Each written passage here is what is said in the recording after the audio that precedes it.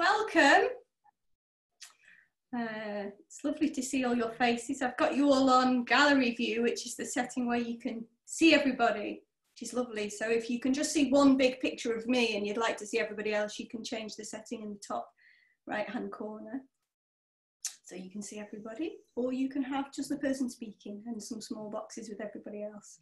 So yeah, welcome to this webinar, Releasing the Pressure of Being Productive. So I'm Katie, and along with Meta the dog, who's asleep there on the settee, and Maria, who's over in Spain, we make up Amity, and we're delighted to be hosting this alongside Gabriela Maldonado-Montano. So I'll do a formal introduction of Gabriela. She has a bio, and I think it does her justice, so I'm actually going to read it. It's better than anything I think I could improvise. So to share a little about Gabriela. Gabriela Maldonado-Montano has dedicated her entire professional life to help her clients discover their well-being and natural genius that resides at the center of human beings. So in over 2 decades of sharing the fundamental laws that create the human experience, she's worked individually and in groups, and I'm letting Shelley and Kira back in. So she's worked individually and in groups across many settings, including education, alcohol and drug recovery, youth and adult incarceration, community development, burnout prevention, and executive coaching. Seeing her clients blossom regardless of their particular circumstances, culture, gender, or age inspires her to continue her work in English and in Spanish across this awesome world.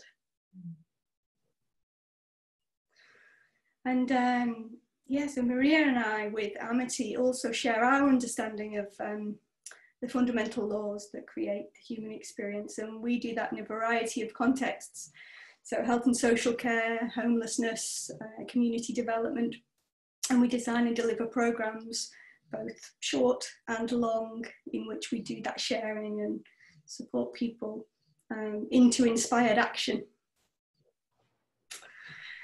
So yeah, we can also welcome Kira to the call. Hi, Kira.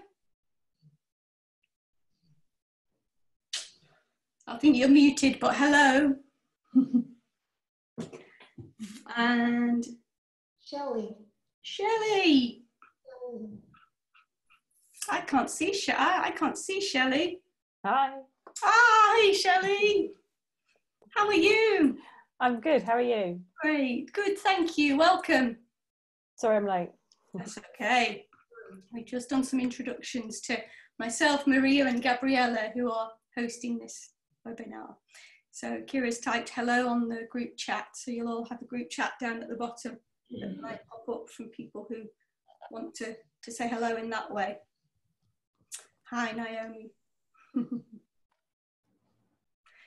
So I'm going to hand over, Gabriela, to you to kick off, if that's all right. Sure. I just want to remind you that this is being recorded. We are hoping to make this public. So if there is something that you feel sensitive about sharing, just be a little mindful of that. If you absolutely say something and you're like, I really don't want that to be shared with the world, we'll try to edit it out, but that's a little bit more challenging, and it always lands on Maria to do that. So, just be a little mindful of that. If you don't mind, I would like to begin with a story that really illustrates how we can create pressure for ourselves. So, because we humans are so social. And I live in a court. My neighbors and I have decided to meet every Sunday,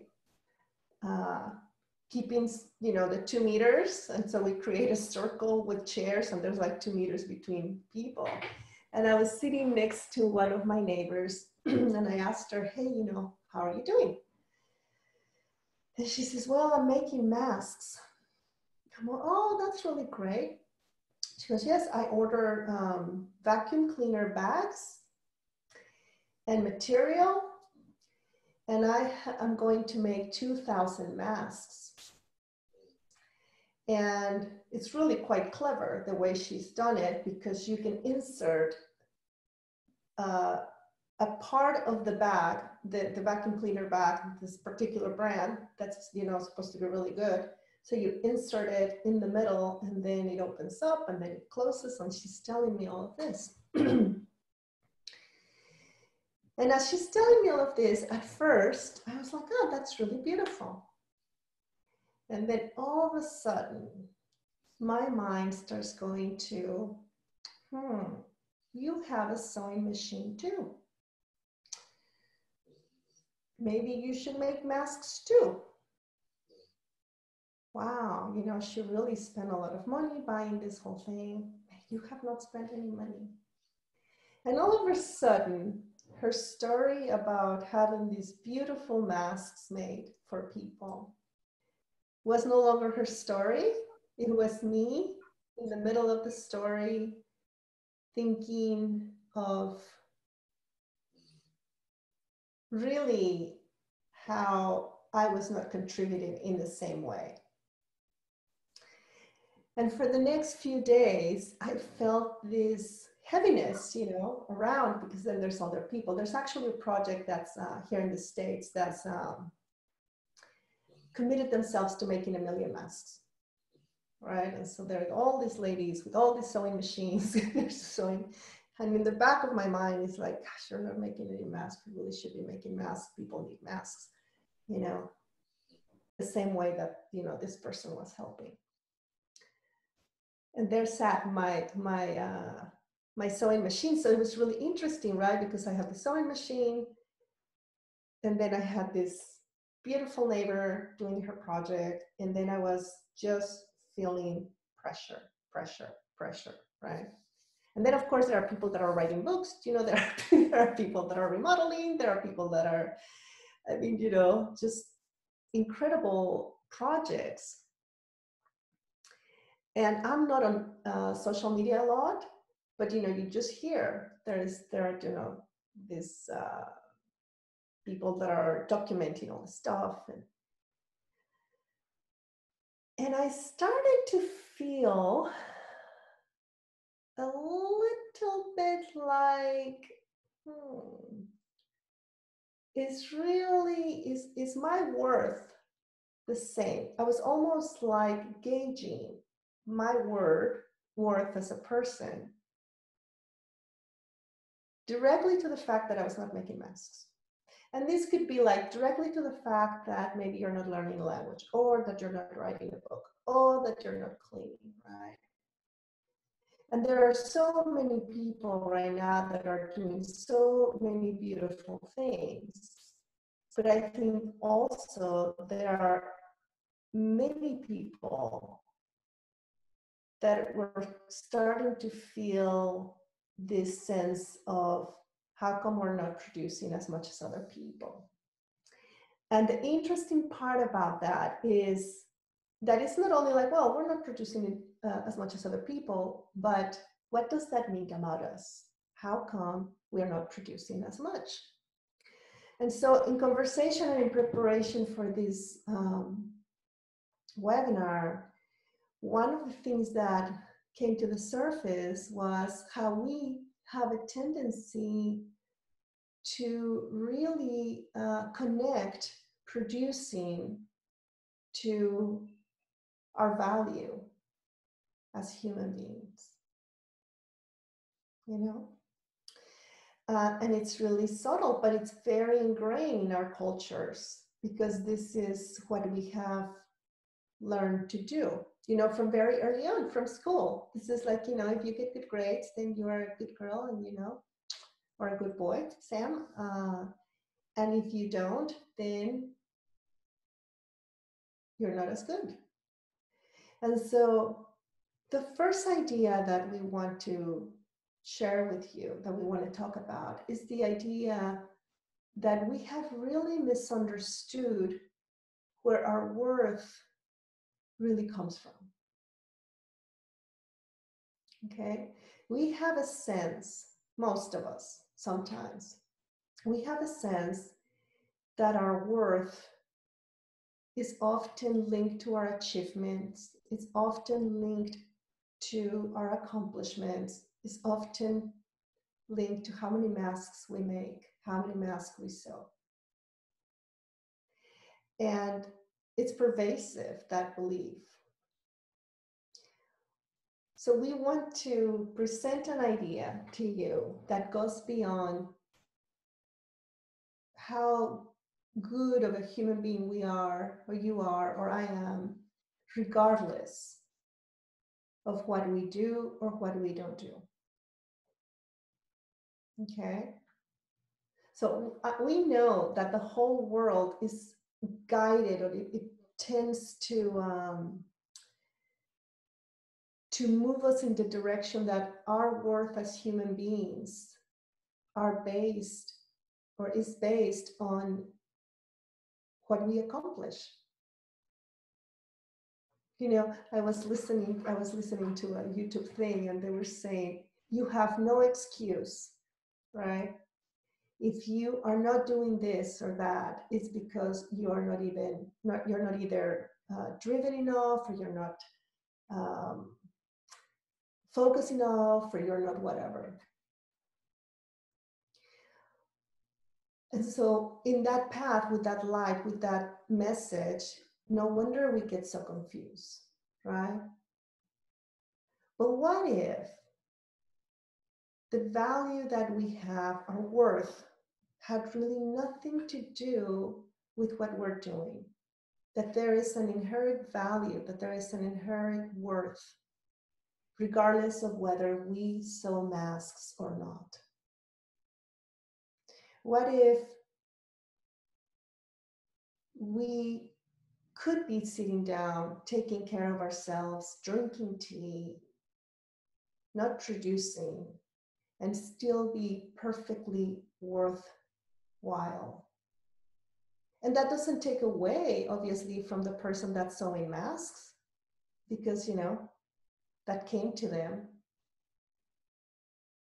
But would the pressure that we feel to produce be lifted, or would be experienced differently if we knew that it had nothing to do with our worth and our value as human beings?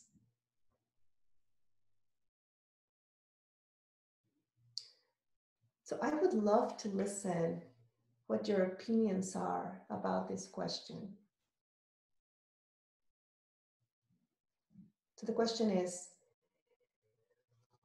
would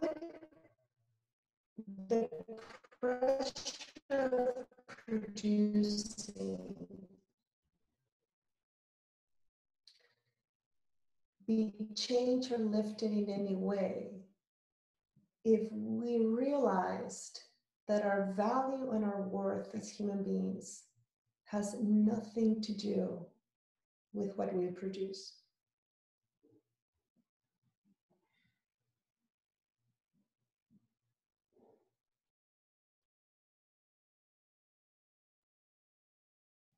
And, you know, if you have any incline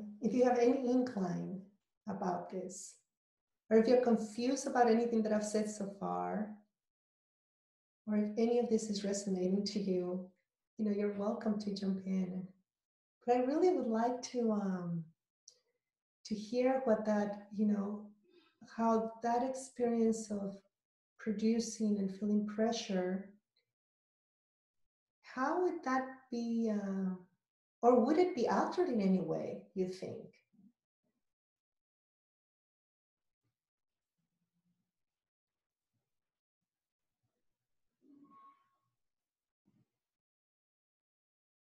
I just have a comment. I think it's a very strong conditioning that has been passed down from generations before us, because at least in Sweden, most of the people were farmers, and you were never allowed to sit and do nothing. You always, even the youngest or the oldest, everyone had to do something with their hands. It was was actually people not working. It was breaking the law. They were taken by the police and putting somewhere there where they would work. So I think it's really been a strong conditioning passed through just 2 generations back. I could see my grandfather had that in him, very strong sense of duty, and you have to be productive. Otherwise you're more or less breaking the law. Yeah. Yes. Could I build on what Maria said? It's Naomi. Interestingly, you made me think about when I worked in mental health, and there was a thing called occupational therapy, but it wasn't occupational therapy. It was for people to be working because it was seen as a thing that helped mental health, or it always has been a thing that helped mental health. But actually, a lot of that was things like packing and production line work, and it wasn't a pleasant experience. I didn't like to have to work in that area because it felt like a factory farm. So strangely, I'm wondering whether that was built on those foundations of expectation of the culture that, you know, you have to do something to be a member of society, even if you're unwell.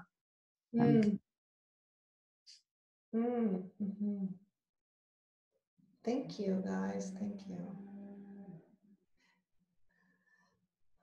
Anybody else? I think Haley's going to go. Yeah, hi guys. Yeah, it's interesting because I suppose we take away our productivity, or what it is that we produce, and we're left with whatever we believe our inherent worth is. So I think this has been a real eye-opener for me. I mean, I've sort of inherited lots of Catholic guilt from my mum. I'm not religious myself, but she was brought up, she went to like a convent school, and she never sits still. She's constantly doing and helping other people. So I've always felt a lot of guilt if I feel like I'm being lazy or sitting around doing something that doesn't have real value. And that'll include reading books, unless I'm reading something that's I think is really educational. I would feel guilt sitting around reading novels and that kind of thing. So I think what I'm finding quite difficult is part of me feels like it's really important that I learn to be okay with the fact that my levels of productivity are low at the moment. And then there's another part of me that feels like, well, I feel better when I'm productive. And on the days when I actually get up and do something that I can tick off a list, I feel better because I have that sense of achievement. So I'm sort of torn as to whether I should. And last night I decided that today would be a productive day, and I would actually give myself quite a strict timetable in the hope that by the end of the day, I would feel better than I have on the days when I've drifted. And I do feel better for having done that. So it's tricky to sort of, how much do you challenge that? How uncomfortable do you get? And as you say, if you feel like, well, I could be actually helping people or doing something to further my career or whatever. Yeah, so I'm a bit torn at the moment. I'm so glad that you said that, Haley, because the only thing that we're saying, but it is a huge paradigm shift. I mean, you know, based on what Mary said and Naomi and what you're saying, I think it's an enormous jump. So we recognize that. And then there are 2 more points that are super excited to share with you. Actually, Katie and Maria are going to be sharing it. So this is just the beginning, okay? So the only thing we're saying is this is the only little step, but it's enormous, is we recognize that humans like to be productive. I mean, from the very beginning of our lives, you know, we're learning, okay? The only thing we're saying is this: what if we had a great sense of worth in spite of? right? So not that we're not recommending that you should sit 24 hours a day watching TV, or if you want to watch TV, that's fine. The only thing we're saying is, could we unlink value, our worth, from what we're doing? That's the only thing we're saying. Amy, were you going to say something? I think you were going to say something, or no?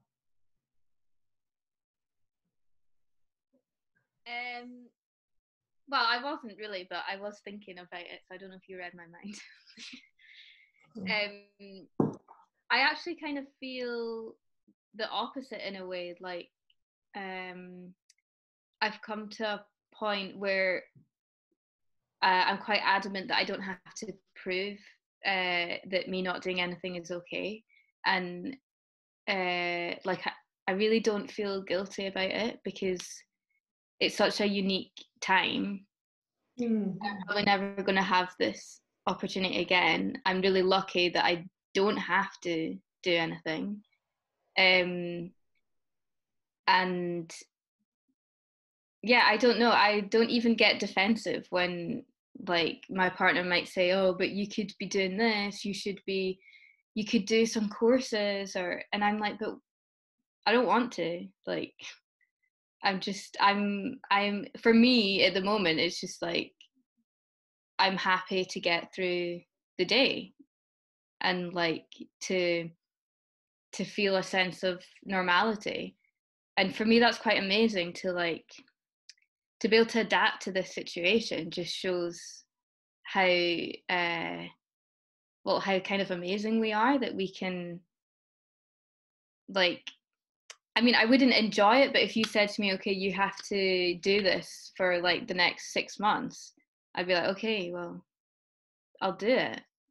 Like, I don't know, you just get used to it. And it's kind of, yeah, something that I've learned it to a point that I'm actually quite nervous about going back to the real world, because I've had no pressures at all, and it's been really, really nice. I haven't had to think about work or I mean, there's like some money worries and stuff, but I'm okay. Like, I know I'm okay, and there's nothing I can do right now, so there's no point worrying about it right now. I don't know what's going to happen after, but I'll sort it out. Like, I'm lucky enough as well, like, I have support if I need that. But yeah, like, I don't like going out. Actually, when I go to the shop, I don't like it. I liked it at the beginning. It was like, okay, once a week I get to go out. Oh, it's sunny today, great. But I come back and I feel like really weird, because it's out of my like comfort. It's like, and it's just weird outside. It's really quiet, and we've started to have children out now. They're allowed to go outside now, and it's so nice to hear children. I haven't heard them for 6 weeks. Like, and just to hear them in the street, and it's kind of bringing a bit more motivation to want to go out again. But yeah, it just kind of shows that obviously everyone, I feel like this now, but tomorrow I might feel different, and like, we feel different all the time, and everyone is taking a different experience from it. But that can change, and yeah, I'm a bit of a roller coaster, but I'm okay with it. Like, I've kind of accepted that, and I've kind of let it go and thought, well, who wouldn't have a roller coaster in this kind of situation? But in any situation, really, like in life, like you can be up and down. So people are putting a lot of pressure on themselves to achieve something in such a unique situation. And also in our regular lives, we just kind of like, we need to, oh my God, Katie's right, like planting a garden. I need to plant a garden. My neighbor's making masks. Oh shit, I need to make masks, So there's like this constant dialogue. And were you going to say something?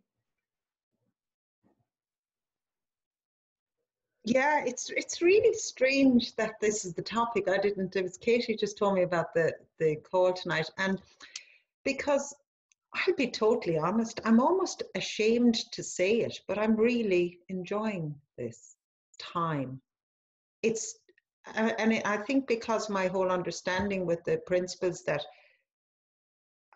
I don't worry anymore. And so in the very beginning when this started, I said, oh my God, like you, I wanted to go out and start helping and volunteering and doing all of this. And Katie and Maria, and we had a call yesterday, and Katie wasn't at the beginning of the call, but was explaining how my mum has dementia. And in Ireland, a bit like Will's parents, we do what's cocooning. We should be locking people into their homes once they're over 70 or an underlying condition. And I actually have both in my family. My mom is 86, she has dementia. And my brother Paul has Down syndrome. He's massive ability, but he had a kidney transplant 4 years ago. So both of them are in the top category of vulnerability. And so when I had the whole thing about volunteering, then I said, oh my God, if I go volunteering for my community, then I'm adding extra risk. We have a big family, big Catholic Irish family. So we're very lucky. One of them, 5 girls, 3 boys, but one of my sisters is frontline. She works a nurse and a doctor's GP. So there's actually 7 of us going into our 2 vulnerable family members. So we have to be extremely careful. So that's my big responsibility. The only one I see is that I don't get sick, and we're very careful about going shopping. So we do nothing else other than going to shop. So that's the only risk. So I was kind of sitting there when people ask me, how are you doing? And I'm almost afraid to say, I'm really reveling in all of this. So I went for a cycle with my daughter Amy today, and it was so strange. On this cycle, we just saw this young guy. He looked like he was late teens, maybe early 20s, walking his dog. And I just looked at him and something hit me there and then. I said, that is why I'm so happy with what I'm doing now. I have no pressure. For the first time in my life since I was, I suppose, 15, it reminded me when I was a young child and I had no pressures. I had nothing to do. I had no commitments other than be part of a family growing up on a farm in the country. And that just hit me today when I saw this young guy walking his dog, and I said, my God, the freedom. And that's what it is for me. I see it. Yeah, I don't have income coming in now, but like Amy said, I'm not particularly, or Haley said, I think, I'm not particularly worried about that. And I don't know, is it because the whole understanding behind this, for me, the 3 principles, I love every day. My business was running a guest house. So I had people from all over the world in my house 24/7 for nearly 10 months of the year. And now I can go to bed when I want. I can get up when I want. I can do anything. And my sleep is fantastic. And we were just talking about sleep and how important it was for the body and for the mind and everything. I was with my mum yesterday, who needs a lot of assistance, and her dementia is like, she doesn't know what she said a minute ago. I had boundless energy yesterday. I just don't know. And I have since, and I'm actually thoroughly enjoying the quality time with my mum. She is so much living in the moment. She doesn't know this COVID thing, So that's my experience. And I'm amazed totally. If somebody told me a year ago, this is what I'd go through, I'd say, oh, no way, absolutely not. So I don't know where, that's my experience. And that's where I'm at. Cool. Thank you. Sam, have you been wanting to say something, or are you just chilling? Yes. Oh, just chilling and reacting and nodding in agreement. Yeah. Okay, good. Okay, great. So look, the first point, we're going to be moving to another point, but the first point is, Shelley, do you want to say something? I'm sorry, Eva. There's nothing to say. I mean, I don't want to pressure you. No, not at all. Just very briefly, it's really interesting listening to everyone talk and listening to your story, Gabriela. I can completely relate to that. My oldest friend is currently making masks. She's an out-of-work costume designer, and they're really cool. And she's made 2,000 since Thursday, which is amazing. So yeah, in terms of, and that immediately makes you go, oh wow, I'm really not doing that, am I? But it also made me realize how much I define my worth in terms of productivity. So to the extent that me and my 11-year-old son have a joke, at the end of the day, he'll say to me, how was your day? And I'll say, moderately productive. And it's always moderately productive, but I define my day in terms of how productive I've been, which is interesting. The trip, right? Yeah. Yeah. So that's what I was thinking. Yeah. Thank you for sharing. You know, I think we are productive by nature, it seems like. Life, you know, like the little animals and us, we're just productive by nature. The only question that we wanted to offer for consideration was, is our worth as a human being really tied in any way to what we do? So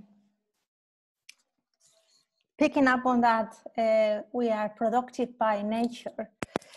There's something really interesting, and hearing all the stories, how there's not just one way, right? So everyone is responding to the situation differently.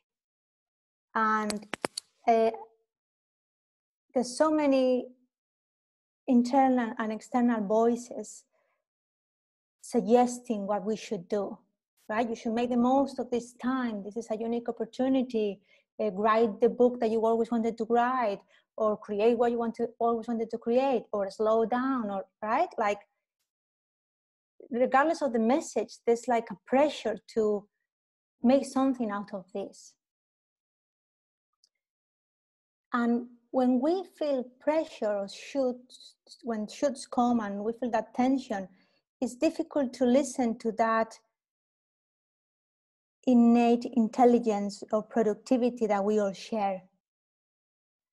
So, and there's a fear of, if we don't get into action, then we won't achieve anything today. Like for the people that have that worries, some of you don't have that worry. But like I remember some weeks ago, I was lying in bed and it was 11 a.m. I think it was a Sunday. And I remember thinking, I wonder if I don't put an alarm, will I ever get out of bed? And then I stayed there and I waited. And I had a lot of noise like, oh, you should get on and do this and do that. But I ignored all of that. And I stayed in bed. And eventually I was moved to, get out of bed and have a shower and have breakfast. So when we know that there's something else we can rely on, that pressure dissipates, because we always have that guidance in us, and it looks different than good ideas, right? Like good ideas, I would say, get an exercise routine, or send a newsletter for your business. And what you get is really different from inspiration. Like I was getting things like, spend time with your mom. Why don't you massage her feet? Have a nap because you're very tired. So you are, as Gabriela was saying, we have that innate productivity and we can rely on that always. And it's going to be unique for us, and it's going to be responsive in the moment. So what maybe today, for me, what I need to do is watch Netflix because I feel anxious, but that is not going to work for everyone, and that maybe doesn't work for me tomorrow, right? Tomorrow I'll get something else. So we all have that, and I think that's wonderful to feel, actually, I don't have to achieve anything during today, or I'm going to send this email. We just know.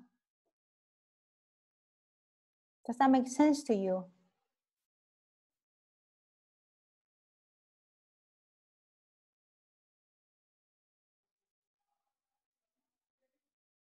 Can I mention, sorry, I know not everybody's spoken, but of course, yeah.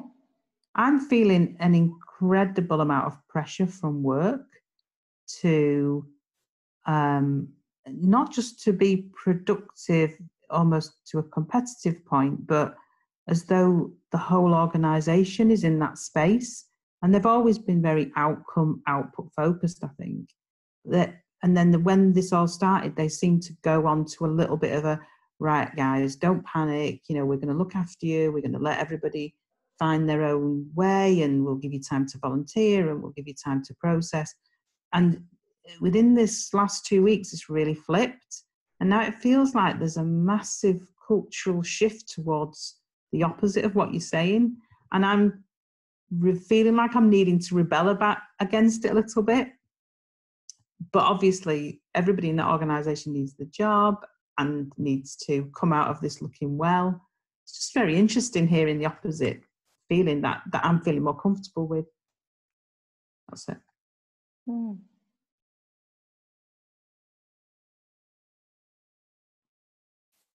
Yes, Eva. I think for me, it becomes a question of how mindful we are with our time, because when you talk about worth being attached to what we're doing, I'm aware from my own behaviour, and since I recognised it within myself, I see it in other people, that people don't always do things for, let's call it, it's more complicated than this, but genuine reasons.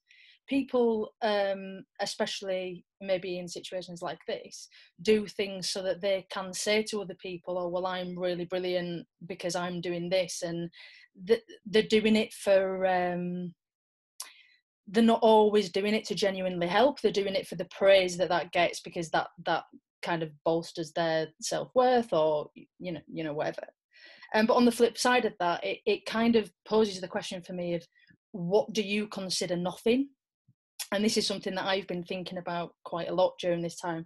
I am living my best life. I'm on full pay. I'm at home. I'm getting to do all the things that I want to do. But I am being very productive, but it doesn't feel like that because it's things that I enjoy. So I'm reading the books that have been sat there for ages, and, you know, making crocheting blankets. I've got loads of them. Get your requests in. I've got plenty of time on my hands. But when it comes to nothing, I've had friends of mine who've said to me, oh, I had a nap today and I felt really bad. And that's not nothing to me. That's listening to your body and responding to what you need. And that's a very mindful and very respectful thing. So when you start to look at things and question whether you're doing things mindfully, then what is doing nothing? What is doing unproductive? Because I've struggled to find an answer to that question, in terms of, even if I'm doing what might not be massively productive, I am feeding myself and doing what I need, if that makes sense.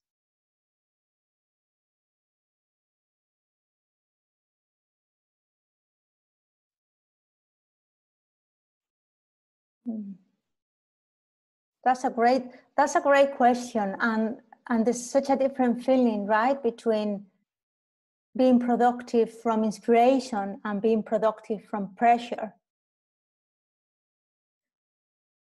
I lost you. You frozen. Oh, I'm back.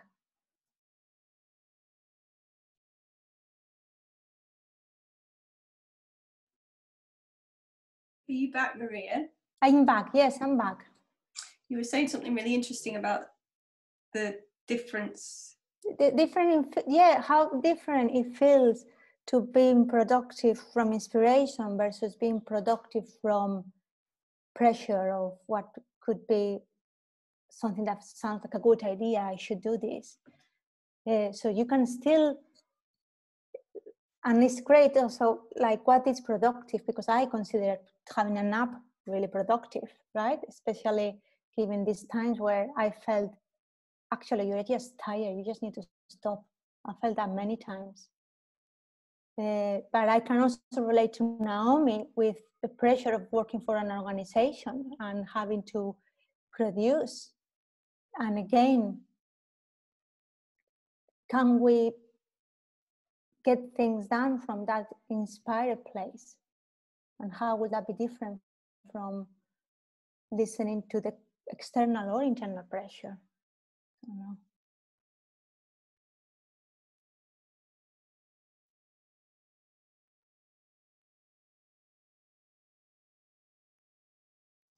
I just like to go back to what you said then, because I realise that some of the pressure that I feel we're under where I am isn't being very productive anyway. So we're getting to do a lot of stuff, but we're going fast to go fast rather than going slow to go fast. And I do think that's what we want to do. We've always talked in our organisation about being like that. But something seems to have sparked us into a crisis, like constant crisis, constant rush. And I don't think we're being, even if productive means different things to different people, we definitely wouldn't be able to crochet a blanket together, let's put it like that. Yeah.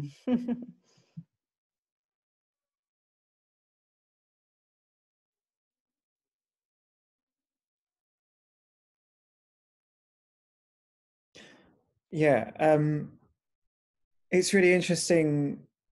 I'm working full time from home. I'm lucky enough that we're able to keep working. So I'm sort of 9 till 5. I kind of in a space where I do sort of have to be productive because there are things that need to be done, and I work for a small organisation where there's just 2 of us. And if we were to stop, then we probably wouldn't be able to continue as an organisation. But within that, allowing myself that space, if I can't focus that day, to actually, what you were saying, Maria, it's okay for me just to get on the sofa and watch Netflix for that afternoon, because actually, if I sit at my computer and try and force myself to work, all I'm going to do is add to my stress and potentially go down the route of beating yourself up, which then, of course, just makes it all worse. But one of the things that I'm really benefiting from is the not having to commute into an office, to not having to be in town, and also the things that have also been stripped away, say like a social life, or this thing about this idea that we should be doing this and we should be doing that. I'm really quite enjoying having the extra space around, say, my productive time, having that extra space. I was going to decorate my living room on Sunday, and instead I just sat on the sofa. I just allowed it, and it's incredible what came up. And I started to, I think, realize the things that are important for me and what I want. And I might not be able to act on those now, but I can certainly act on them in the future.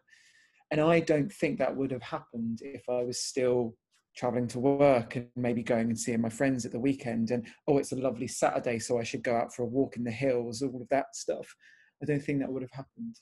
I think for me, it's been, I'm being forced, I'm being productive in my job still, but for me, the value side of it has come out in the extra space I have around that. It's like I'm able just to stop and be, and and I think there is something what Eva said about being mindful, and I think it is. I don't miss walking around town centre and being crowded people and it being loud and adverts screaming for my attention and all of this. It's much more easier just to be present, I think, and I don't know, I've been really benefiting from that.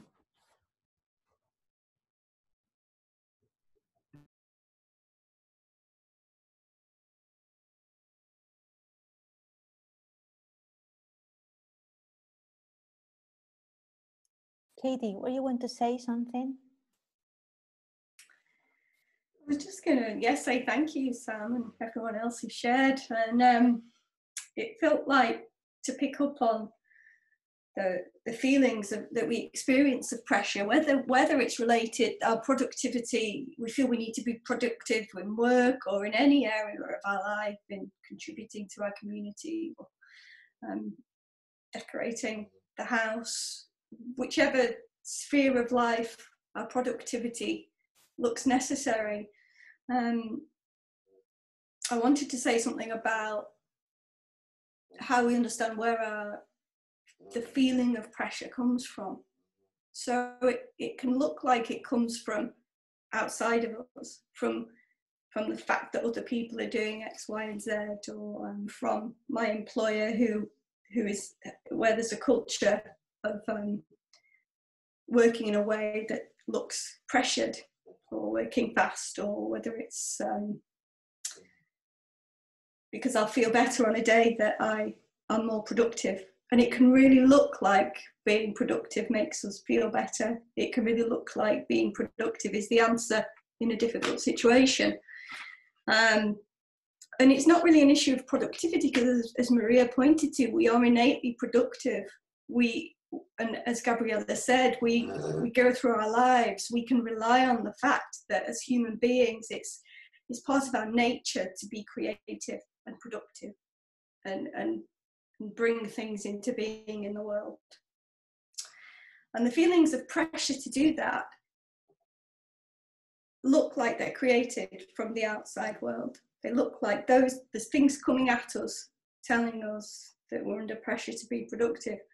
And the pressure actually is, that experience of pressure is coming from our thinking about the necessity of productivity, or our thinking about the fact if I don't feel under pressure, there's a problem. So Anne mentioned how she almost felt ashamed of not currently feeling under pressure, and that she was enjoying the time right now, and was reminded of a previous time in her life where she felt free from pressure, and how wonderful that is. And yet there's shame attached to not experiencing that pressure. I don't think you mentioned feeling shame either in relation to enjoying your time or living your best life. And yet you were talking about all of your productivity. So our productivity doesn't rely on pressure, doesn't rely on the feelings of pressure. So wherever we think the feeling of pressure is coming from, outside of us, it's actually coming from inside of us. So I had an interesting journey around feeling under pressure to get more productive, to get more busy today, because we discovered today that we're not entitled to furlough. So we're not entitled to, so we run two organisations, one's a non-profit and one's a for-profit, and we don't do an awful lot through the for-profit business. We have a little bit of a salary through that business, and we furloughed ourselves, so we've stopped working through that business and intended to apply for the government grant to support the income that comes from that business during this time, and it turns out we were ineligible for that. So that news came through today, and suddenly I was like, oh no, we'd kind of made a whole plan around, we were going to be all right because we were getting that support from the government, and now we can't. So I've experienced pressure. Suddenly it felt like I was under financial pressure. And the answer to that was to get more productive, to get busier, do more business through the business that now has to pay us without having the cash in the bank to pay us. So as I experienced those feelings of pressure because I thought I needed to produce more money, I realised that all of the ideas I was coming up with to make money were shoulds. They were crowding out my creativity. I was feeling tighter and tighter and tighter, and more constricted and more pressured by the things that I felt productive. So I got into a vicious cycle of pressure. And it really looked like I was under pressure because money had been taken away from me. It really did look like that. So I got to a point where I was no longer able to see clearly around this situation, and I recognized, and I needed to release some pressure and step back. So I stopped. I stopped the thinking. I stopped producing the thinking that was creating this pressure, and I dropped that.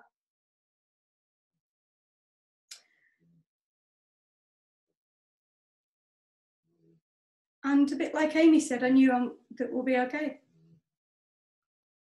So the circumstances had changed. We weren't going to have the money we thought we were going to have. I experienced pressure because of my thinking around that fact. I stepped away from that. The circumstances were still the same. There was no more money coming in. But I didn't feel the pressure.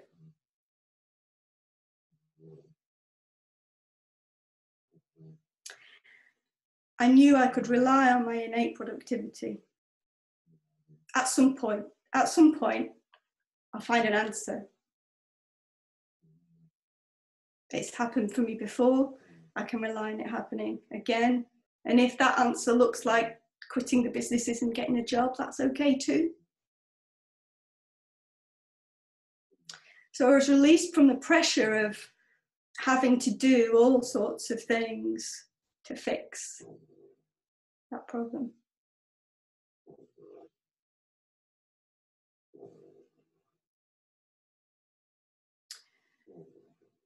Did that make any sense?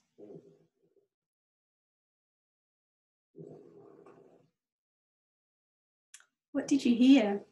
I'd love to know.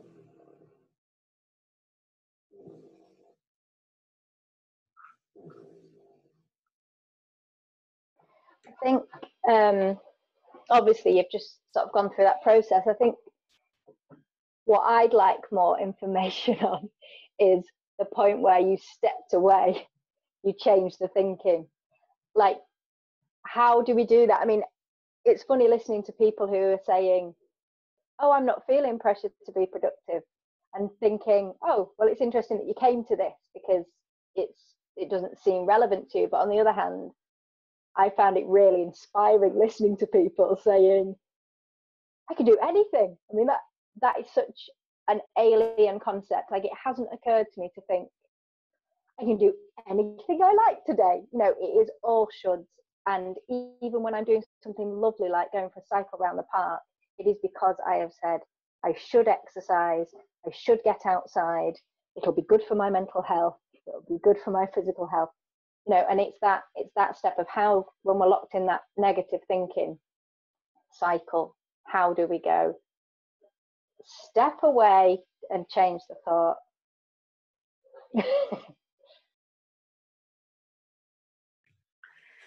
So I've got a response to that, and then I'd love to hear, Maria, Gabriela, if you have a response to that specific question and you want to build on it. So yeah, I can see that I might have given the impression that in relaying that process of what happened for me around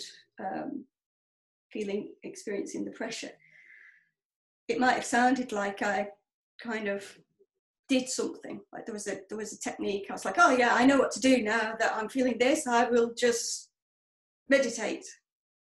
I mean, I do meditate, but not. That's because I enjoy meditation, but it's not something I do in order to release pressure. What I have come to understand is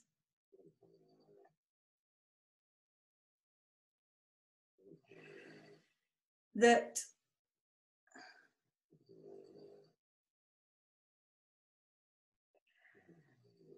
I can rely upon my innate genius, my innate productivity and creativity. And I know that that feels very different to the experience of pressure. So when I experience pressure, I recognize that I'm not coming from my innate creativity and genius and productivity. I'm coming from thinking that I'll find a solution in the bottom of my thinking, that I can work this out, and that I have to have the answer. And if I don't have the answer, which puts pressure on me to have the answer, then it's the end of the world. So that's an experience that feels very pressured. I've come to recognize that I won't have access to all of my capacity as a human being there.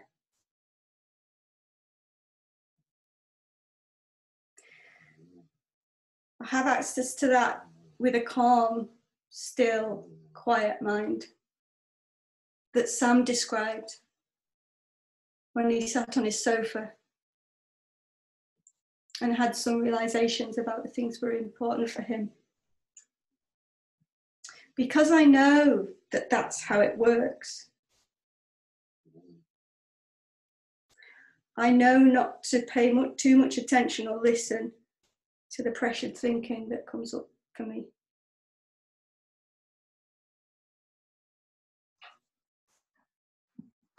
Could I respond to you, Katie? I found a lot in what you said really important, because I'm living in two separate universes, and I am part of a mutual aid voluntary group, and that is not because I want to be seen to be helping everybody or being more productive in a way. It's because that speaks to my values more than maybe some of the things in my day job do.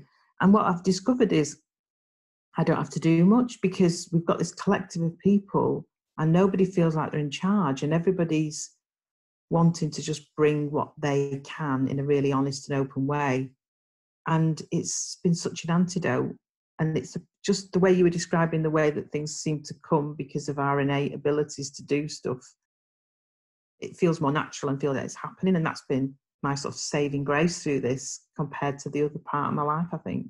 But it just reminded me that sort of two ways of doing it practically happening to me almost. Anyway, it was very useful. Thanks, Naomi. Gabriela, were you keen to come in? Yes, I would love to come in, Katie. I'm keen. This is a good question, Haley. So I have been studying this thing that we're sharing with you since 1996. Okay. I have found it extremely helpful. And the thing that happened, the story with the mask just happened last weekend. So I suspect that me and most humans have an experience of life when we feel very uncomfortable thoughts, like stress, like concern, like pressure, like whatever. And we would prefer not to.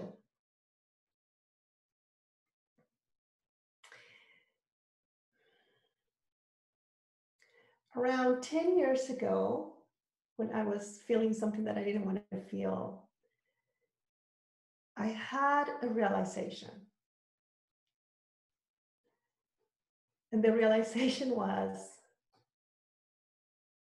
as a human being, you're able to experience all kinds of feelings that are transient, that really cannot hurt you. They feel uncomfortable, they feel intense, but really, because of the nature of who we are and because we're resilient people, they won't hurt me. And it sort of felt like, when you're walking sometimes and there is like a breeze that comes that's very cold, that gets like all the way down to your bones. You're like, oh my God, this is so cold, right? It feels uncomfortable. And then it passes.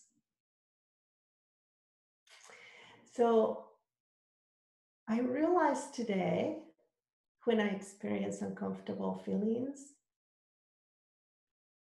that are transient and they can't hurt me. And somehow,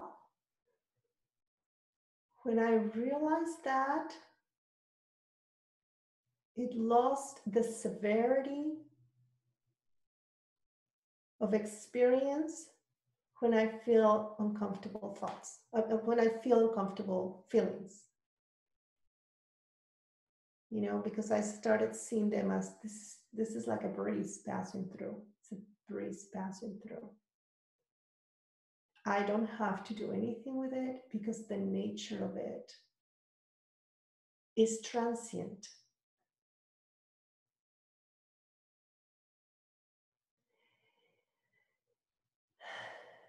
And it made uncomfortable feelings less scary. It made intense feelings less frightening.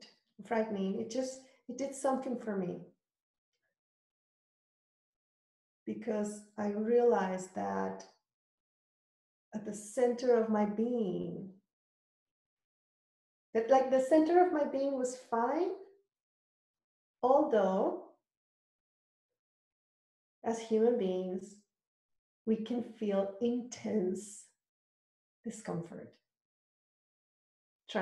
but for periods of time.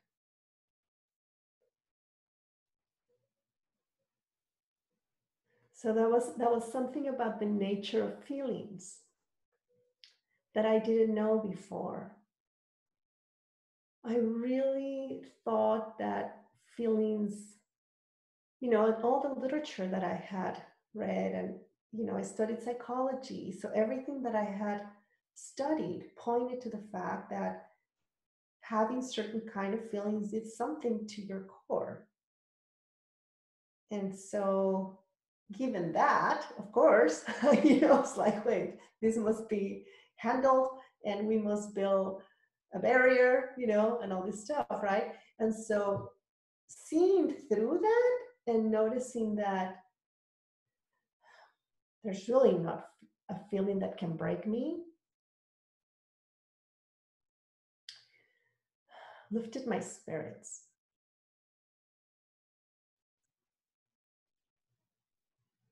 So that's what I would have to say.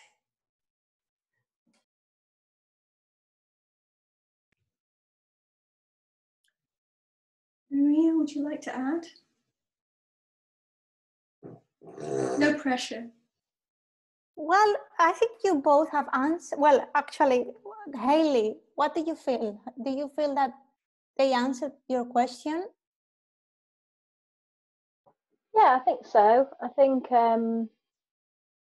obviously it's harder some days than others to kind of believe that things are transient and that feelings are transient and that you know, tomorrow it may feel different. I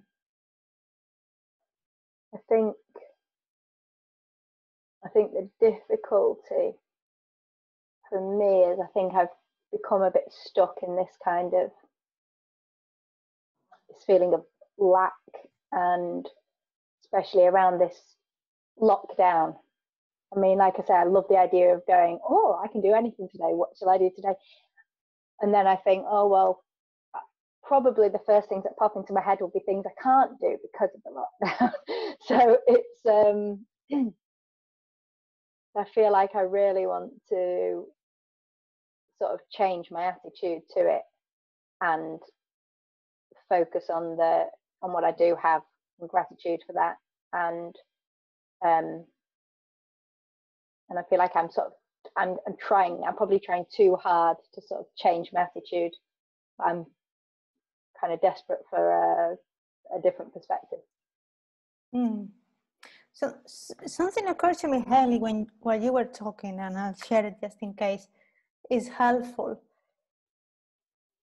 You know, when you said that you wonder what you could do today, and you think that maybe you're going to have ideas of things that you cannot do, right? I think that I know that this innate intelligence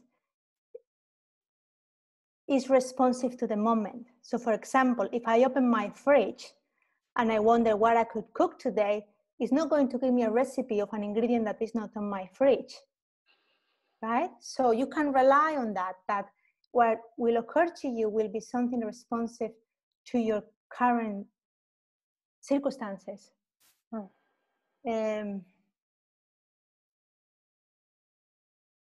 And to this moment, not in a month's time. So I think leaning towards that and being curious about that, because it's that ordinary, right? It's opening the fridge and wondering what I could cook today. It happens constantly. Yeah, that makes a lot of sense. Yeah.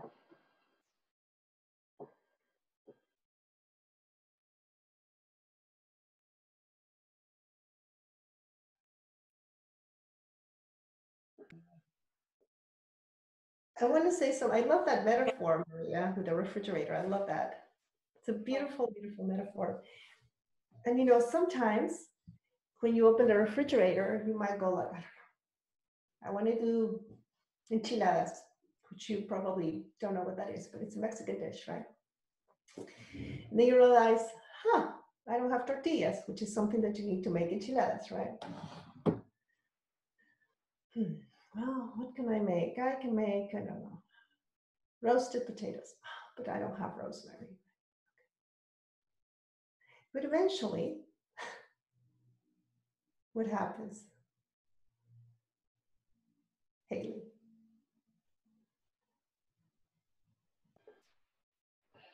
Well, I guess eventually you find something that you do have the ingredients for. So because you might have a habit, right? We all have habits, Haley. As you're opening your refrigerator of wisdom, right? And say, okay, what can I cook today, right? You may come up with, well, I cannot, whatever. Well, I cannot, whatever. It's not a big deal. Just get settled with that. And just like, at one point you're like, oh, I can make, I don't know, scrambled eggs because I have eggs. That's great, right? That's sort of the same thing that happens with this. So there may be a couple of recipes that may come up to your mind that you just don't have all the ingredients for. And so, just kind of like, okay, well, not that. Well, not that. And then as you get more settled, then you'll see the eggs. So, yeah. Good, Katie. I think you wanted to say something. Thanks, Gabriela. I felt you were going to add there, and I was just about to invite any other questions.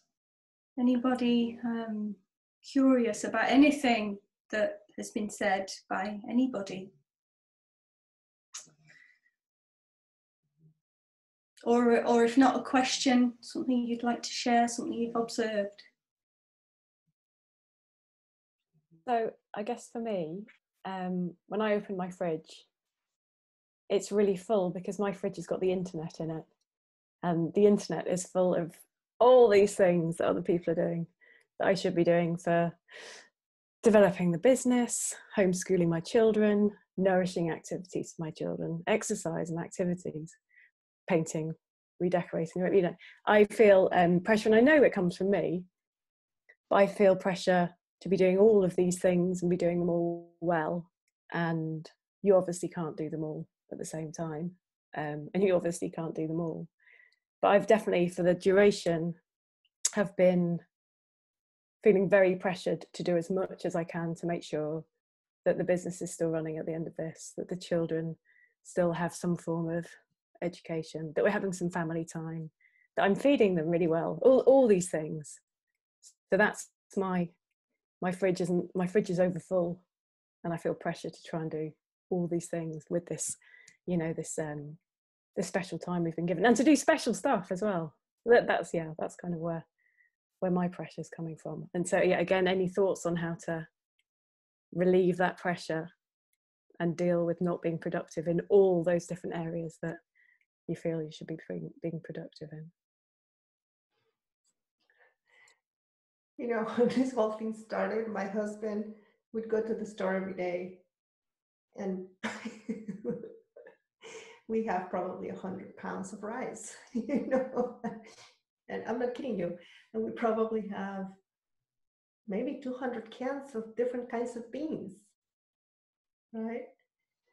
And I went to the store one time during the beginning, and I just started grabbing stuff, and I'm like, what is this? I'm never going to make this, right? So our pantry is saturated. And it's sort of the same thing, Shelley. It's sort of the same answer as with Haley, which is you open up the pantry or the refrigerator and there's so much stuff. But you cannot make, you know, pancakes and scrambled eggs and a salad, you know, and enchiladas, right? Like, I mean, you could, I guess, but, you know, really, not for breakfast, right? So it's sort of the same thing. The habit, maybe it may look different, right? But it's just sort of like settling in a little bit,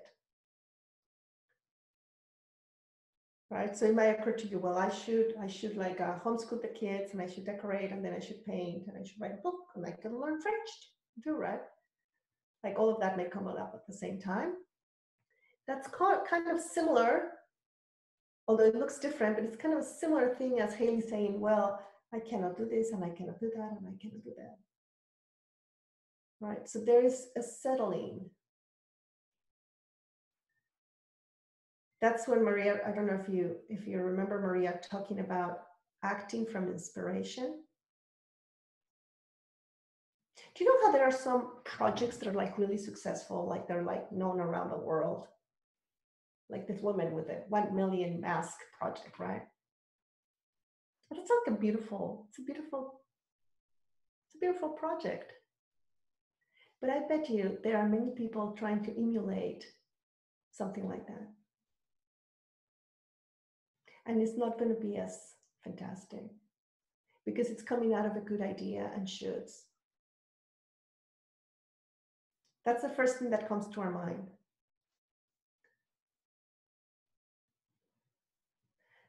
Probably for her, it came from inspiration. So there's something about discerning great, good ideas and moving towards action in that versus, you know, like what Sam was saying, he was supposed to decorate the living room and he was just like sitting down. And then in the process, his inspiration offered some possibilities. And this is going to take a little like getting settled in, right? Like when you open the refrigerator and you just have carrots and you have potatoes and you have eggs and you have all this stuff, right? And you're like, whoa, hold on. So then what happens? What happens when you open the refrigerator and you have too much stuff? You don't cook it all at the same time, right?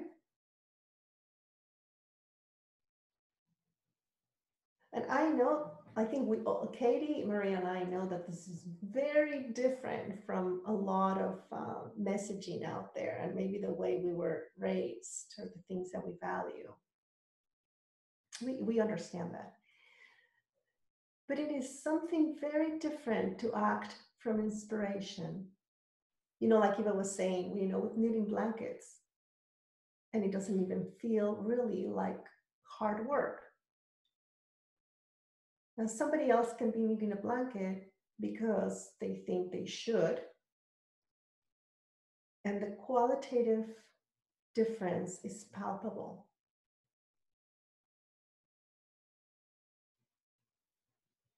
So if you open the refrigerator and you start pulling everything out, it will have a certain feeling attached to it.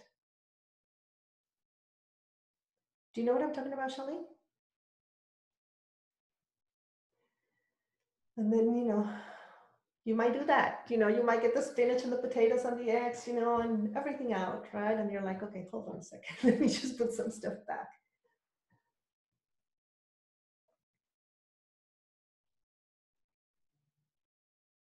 What's resonating for you, Shelley? I love to hear that. What's making sense to you? That the idea of pulling everything out and trying to do something with everything, absolutely. And I feel like I say, because I have the internet in my fridge, all you see is people's productivity. And I'm getting 3 emails a week from the chairman of Sainsbury's, and every single person I've had any contact with ever is doing something and engaging, and obviously working on their business. And so sitting down in the morning trying to set the kids off on some homeschooling, then trying to make a start on the day without getting distracted by all these other things that are going on, and thinking, should I be doing that? I know that feeling. It feels like I've pulled everything out of the fridge, and I'm not even trying to make something. I'm trying to eat it all at once. It's terrible. Yes. So yeah, it's like how to shift those habits of mind, and it's definitely very should based. But when you feel overwhelmed, it's like, how on earth do you work out what to work on first and next? And I definitely do far too much thinking and not enough, sitting and letting inspiration come, because I'm trying to get through everything. Okay, so look, it may happen that you might feel overwhelmed or frustrated, or you feel pressure, whatever, okay? When you start feeling overwhelmed, that might be like a little red flag for you. That said, okay, you've pulled everything out of the fridge, Shelley. Okay, no guilt, no worries. But it might be like a nice tap on the shoulder of like, okay, hold on. Let me just take a moment. Not to avoid it, right? But it's just like, oh, okay, hold on. Overwhelmed, when you feel overwhelmed, when you feel pressure, when I feel stress or any of those feelings that we feel because we're humans, it's like a little tap on the shoulder, like, maybe I've pulled everything out. So just if you start noticing that, like if you can notice your overwhelm as a barometer or a thermometer, that will be helpful. So if you had temperature and you took your temperature and it was really hot, what would you do? Take some paracetamol.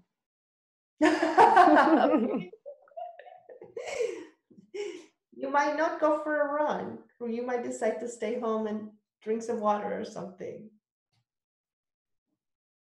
So I guess there is something to, when you start understanding that you can use your feeling state to help you. Do you have a temperature? You need to rest.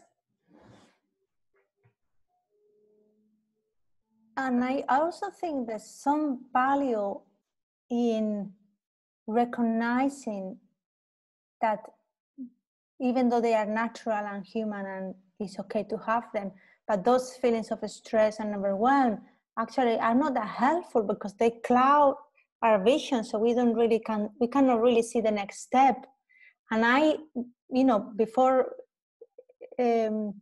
coming across this understanding we are sharing, I thought that my feelings of stress were good because it made me driven, it made me produce more. And now I recognize that actually when I'm stressed, I'm less productive. So that tap in the shoulder that Gabriela is talking about makes sense. Like, I'm actually not very productive in this state. I better take a step back. So it's both the thermometer, but also recognizing we don't function. We can function because we are going always to function, but maybe not as well as we would like to.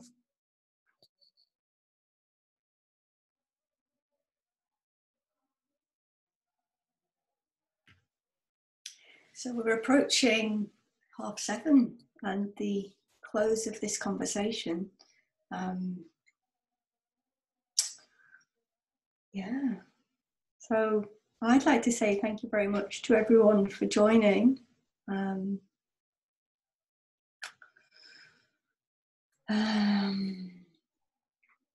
don't quite know how to close. Let's see.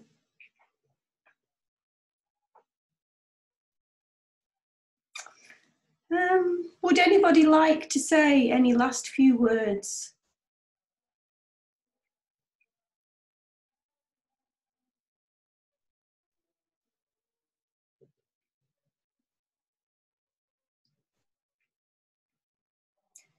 Okay. I would like to say thank you everyone for taking this hour and a half of your time and joining us. And we want to be doing this every month. So if there's any topic that you would like us to explore, to send us an email and we can pick that as the next topic. Actually, I believe we have a date for our next gathering. Oh, we do actually, yeah. Ew. So that will be, you have it there, Katie? You want me to look? I do. I have it here. It is Monday, the 11th of May. Yes. At the same time, so 6 o'clock. Great. And we'll pull out that, we'll let you know about the topic soon. But if you have any interest, do let us know, yes, because we really want to work on it. Okay? Yeah. Thank you so much. Awesome women and lovely Sam. Thank you for being here. Thank you. Thank you, everybody. Bye. Thank you. Bye. Thank you. Bye. Bye. Thanks. Brilliant.